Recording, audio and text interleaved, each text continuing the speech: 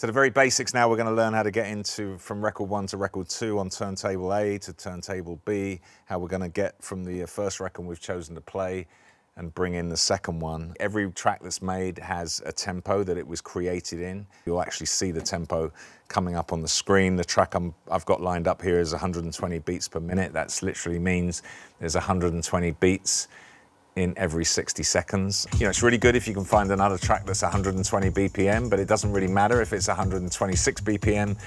You can slow it down and make it 120 BPM, although bear in mind when you do that, it could affect the key of the track and could make it go a little bit wonky, but it's good to experiment with this stuff. So this track here is actually created at 120 BPM, so I know that it's going to lock in pretty easily.